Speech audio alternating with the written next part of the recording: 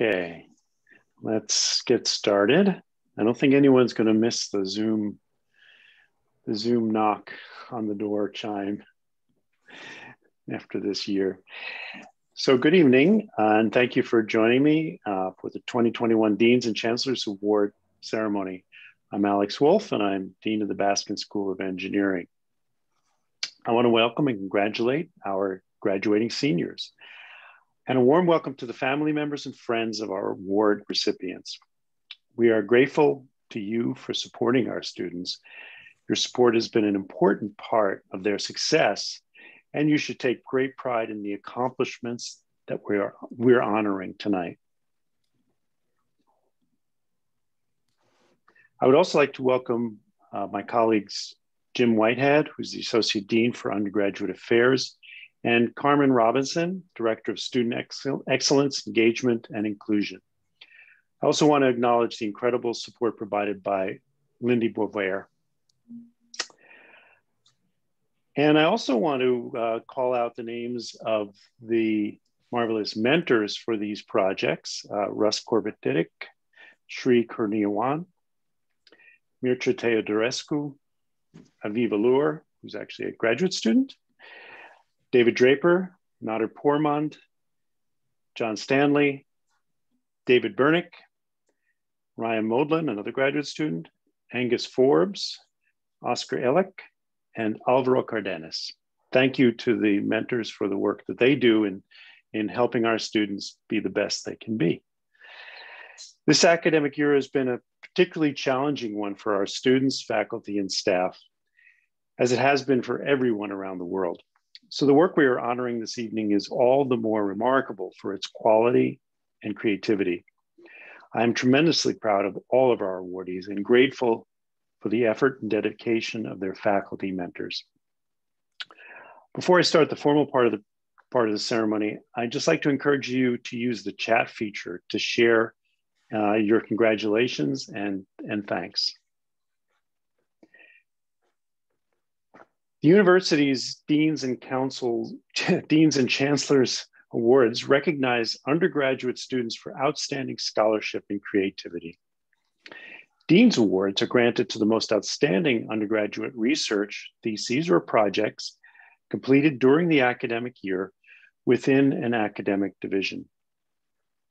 Chancellor's Awards are granted to the most excellent submissions out of the Dean's Award winners in each academic division.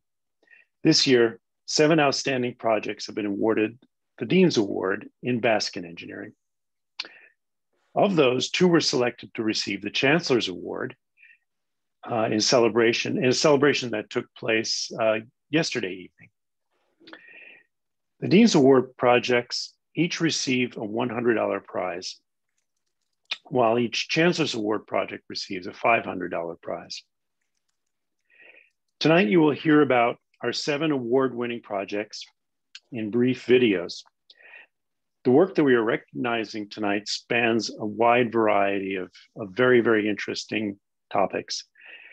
Technology to visualize the complex variations of a given species genome, an automated system that eliminates the hazards associated with long-term mask wearing, a simple non-enzymatic method of glucose detection, an analysis of the first known malware that attacked an electric power grid, a biodegradable thermoplastic derived from bacterial cellulose to replace contemporary agricultural plastic films, an analysis of horizontal gene transfer in Wallachia, a bacteria found in many arthropods, and a 3D visualization of cosmological data. Baskin Engineering is tremendously proud of this excellent and very original research. So congratulations to all award recipients. We will now get a taste of 5 of our Dean's Award winning projects. These will be shown as I said, as short videos. So Lindy?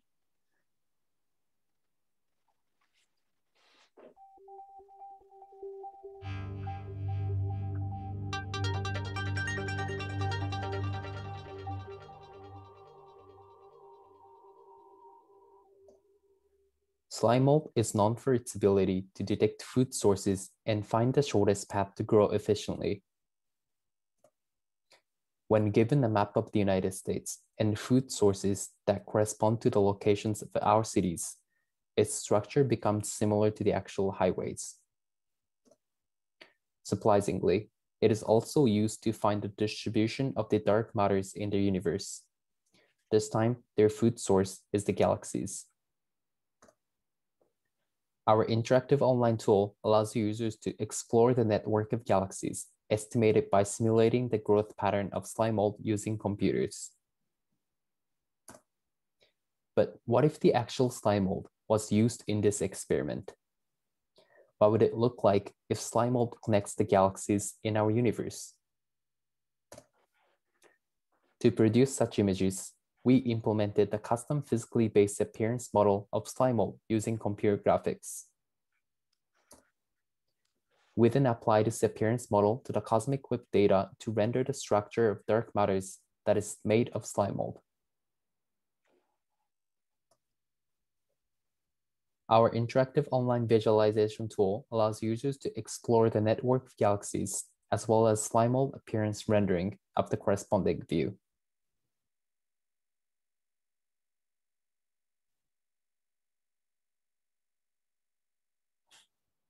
Thank you.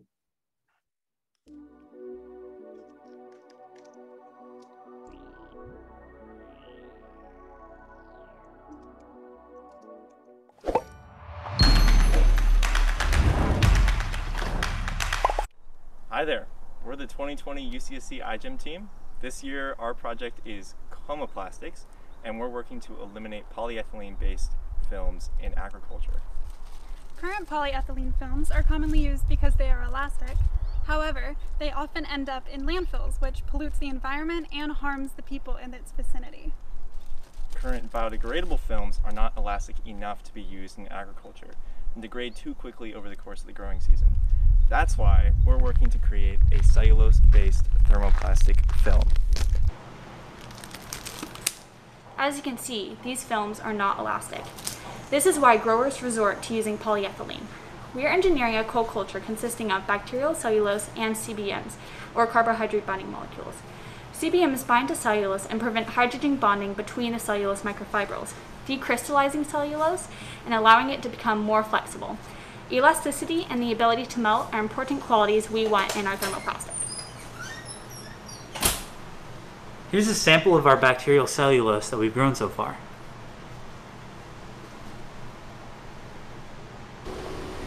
Hi, so right now we're doing gene block assembly and plasticizer testing. Even though only 4 of us are allowed in lab at a time, we're still getting closer to our cellulose-based plastic. Yeah, so right here, Sophia's holding up some samples for our plasticizer testing. All right, we gotta go do lab work. Yeah, so you gotta go. Get out of here. Bye. Bye. Super top secret stuff. See you next time. Yeah, if you could leave a little faster. Okay, bye. Many months later. During the iGEM Jamboree this past November, our team presented our project to a panel of judges and participated in poster talks. Komaplastics received a gold medal as well as a nomination for Best Environmental Project. We are the first UCSC iGEM team to receive a gold medal, and we are honored to have received the Dean's Award. We would like to say thank you to Dean Wolf for honoring us with this award and for the continued support for our work. We would also like to thank David Burdick and Ryan Maudlin for their mentorship and abundant support throughout the entire project. The iGEM program is continuing at UCSC, and we appreciate your continued support of our program. Multiple of our teammates are heading to graduate school, employed in laboratories, and graduating this June. Our iGEM experience was very rewarding, and even though our time in iGEM is over, we hope that our work leaves a foundation for future teams to improve upon. Thank you. Thank you. Thank you.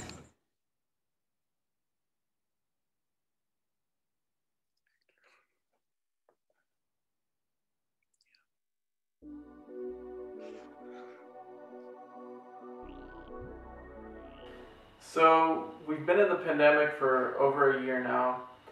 Coronavirus, new strains are developing, and all we can do is continue to wear masks while new vaccines are being developed for the new coronavirus strains. Mask wearing it curbs transmission rates and is very effective. However, there is an issue associated with prolonged mask wearing. After my research online yielded the fact that rebreathing CO2 while wearing a mask for prolonged durations are unavoidable when someone's traveling or at work. Rebreathing CO2 can result in anything from dizziness to fatality. And as an independent researcher and an engineering student, and being familiar with microcontrollers and how they're pretty much in every gadget around a house, I realized that there needs to be some kind of system that monitors CO2 levels and actuates alarm behavior for a user that can effectively warn them when threshold levels of CO2, in this case 5,000 parts per million, is being passed, because 5,000 parts per million poses things beyond dizziness and the like. So effectively, this system monitors and actuates alarm behavior that can be toggled on and off by the user.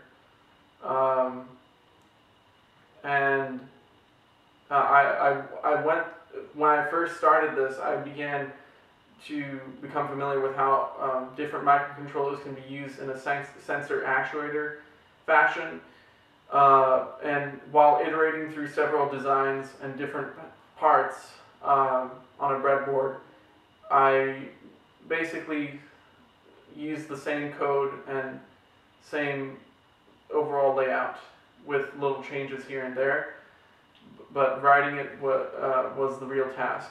And now that the proof of concept has been done, and I stuck with the same sensor throughout the design, I am going to use a printed circuit board to make this commercial. And effectively, the printed circuit board design is going to be low cost, high efficiency. So I will choose circuit designs and different components to optimize that.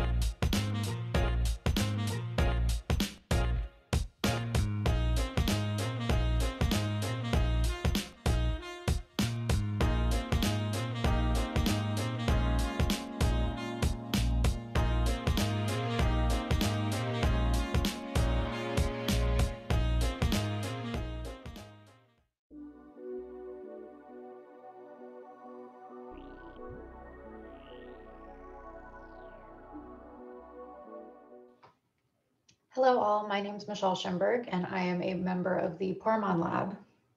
Today I'm going to be talking about my project, which is the development of a non-enzymatic electrochemical glucose sensor using copper oxide.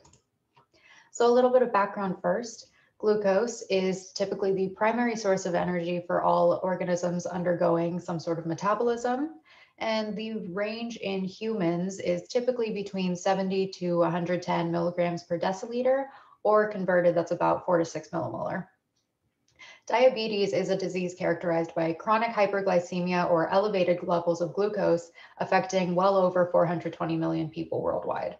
Currently, there is no available cure, but maintenance of the disease involves monitoring of blood glucose levels and may even involve insulin injections. Electrochemical biosensing is a very popular method used in the biosensor industry. It offers a high sensitivity, wide range of detection, low cost, and simple instrumentation. Traditional glucose sensors have actually used glucose oxidase to catalyze the redox reaction that occurs, which is then electrochemically measured.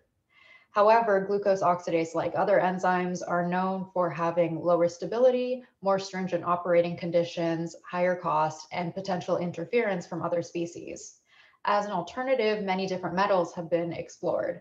Copper in particular has been explored due to its increased abundance and highly catalytic properties. In this paper, we were able to create a copper electrode, which is used as the sensing platform. So copper was electrodeposited onto a platinum electrode using copper sulfate and then oxidized in sodium hydroxide.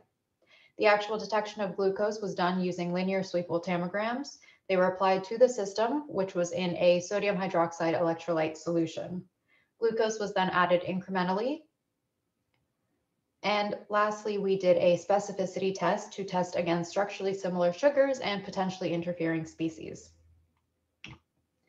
In the results on the left, we can see that glucose was detected from 625 nanomolar up to 30 millimolar and was oxidized at around 0.6 to 0.7 volts. On the right, you can see that there was no significant detection with structurally similar sugars or with any potentially interfering species. Thank you.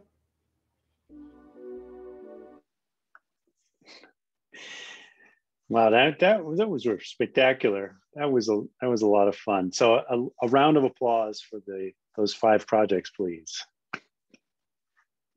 Virtual applause. Thank you. Those were really, really great. I'm going to turn now to our Chancellor's Award recipients. As I said, there was a ceremony last night with the Chancellor, and in which the projects were recognized, and 2 of our projects went forward to that. First, Dominic Lucchese and Aviv Brook have a project entitled Analysis of the First Malware to Attack a Power Grid. Dominic graduated and Aviv is about to graduate after earning degrees in computer science. Second project, Serafina Maria Neves who's in the biomolecular engineering and bioinformatics program, had a project entitled Identifying and Investigating Wolbachia to Arthropod HGT Events. So let's see brief videos describing those 2 projects.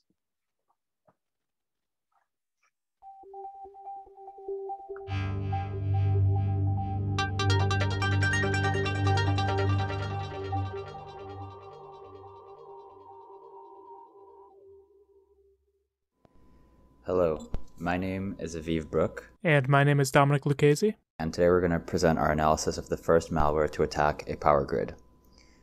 We would like to thank Alvaro Cardenas, Luis Salazar, and Sebastian Castro for introducing us to this problem and for helping us so much through every step along the way. On December 17, 2016, during a cold winter in Ukraine, a fifth of Kiev experienced a blackout with their power cut off for 1 hour. This was the result of a cyber attack against a Ukrainian energy distribution company. This incident came just over a year after the last cyber attack against Ukraine's power grid on December 23, 2015, which was the first known instance where a cyber attack had disrupted a power grid. Unlike the 2015 attack, where circuit breakers were manually opened repeatedly through remote access, this attack was carried out by a malware framework that performed the same task in an automated fashion, repeatedly opening circuit breakers faster than an operator could close them. Slovakian cybersecurity firm Issei named the framework InDestroyer, the first known malware specifically designed to attack electrical grids. To put our work in context of existing analysis of this malware, the only openly available existing analysis has been done by 2 cybersecurity companies. However, the reports are high level, and more importantly, they focus on the malware infection of Windows computers, but do not have enough detail of the industrial component of the attack. In our research, we restricted our scope to the main payload we believe was used on the night of the attack, as well as the destructive data wiper component. For our dynamic analysis, we set up a lab using an isolated virtual network separated from the host operating system and from the internet. To simulate the original attack, we ran the malware on a Windows XP machine with a server connected to fake circuit breakers. For our static analysis, we looked at the low-level code of the main payload to try to reverse engineer its flow of operations. Through our analysis, we determined how the main payload selects all of the circuit breakers it can find before ultimately signaling all of them to open, which cuts off power. We were also able to determine that the data wiper component deletes critical files before rendering the host machine unusable. This attack is believed to have been carried out by a Russian cyber military unit known as Sandworm. This is the same group believed to have caused the 2015 attack as well. Though InDestroyer was designed to send commands in 4 different electrical transmission system protocols, the protocols could easily be swapped out for those used in the United States or Western Europe. In fact, it is very likely that Sandworm was using Ukraine to test out techniques that it might someday repeat elsewhere. Cyber attacks against our critical infrastructure, including the power grid, can create large-scale societal and economic damages. In order to detect and respond to these attacks, we need tools to analyze the methods of attackers. The analysis of malware is a well-established field in information technology networks like banking or electronic commerce, but this field is still in its infancy when dealing with power systems. With the most recent attack on the Colonial Pipeline, it is clear that maintaining a proper defense against infrastructure attacks has become more relevant than ever before. Hopefully our work can help the United States industries and government be more prepared and secure against similar types of attacks.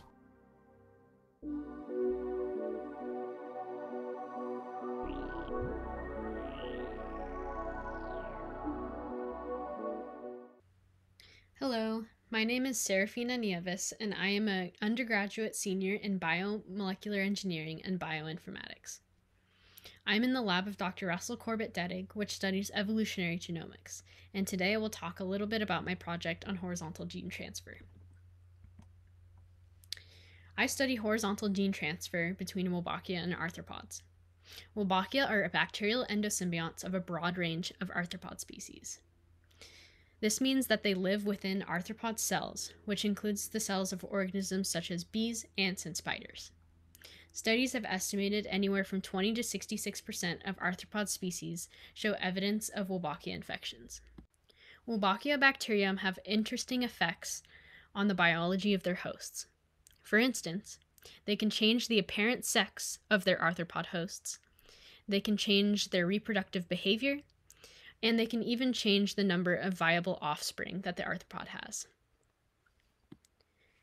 These properties make Wolbachia a very interesting organism to study, and even an important organism for controlling biological populations of disease vectors, such as mosquitoes carrying malaria.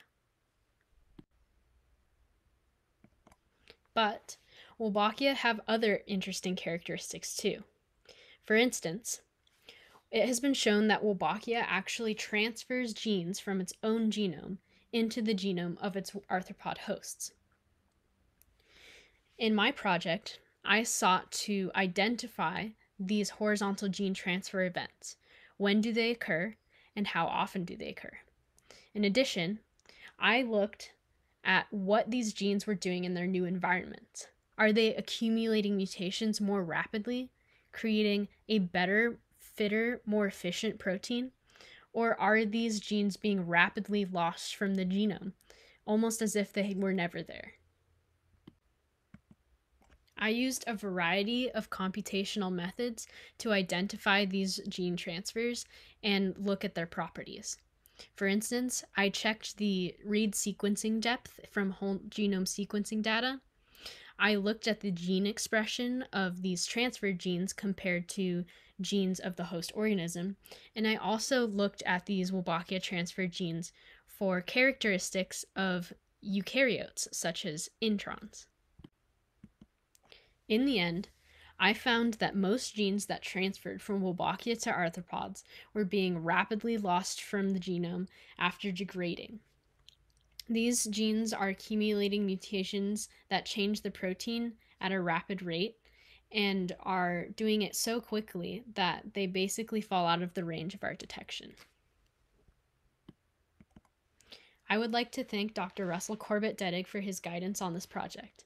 I would also like to thank the Research Mentoring Internship Program and Dr. Zia Isola for the financial support and the many resources that they provide.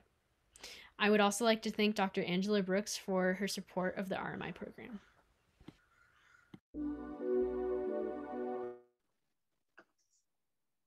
Two more wonderful projects. Actually, just an amazing work too. Sounds simple, all of these projects in some sense, the way they're presented, but they're very challenging.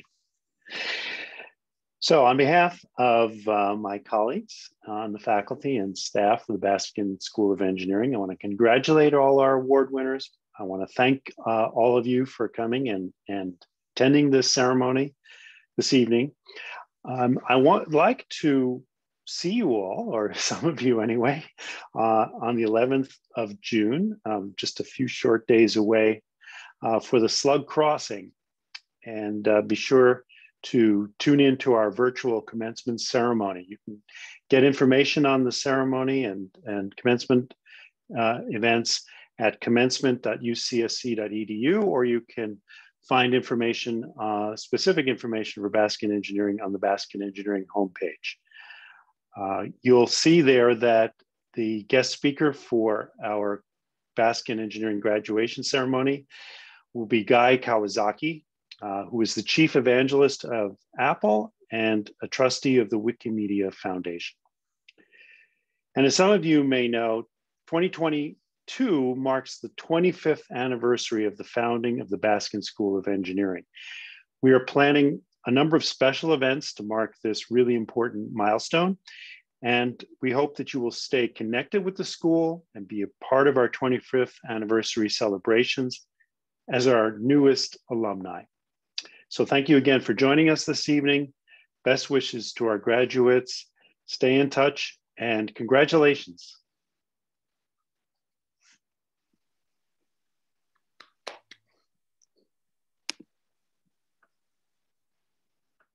Thank you.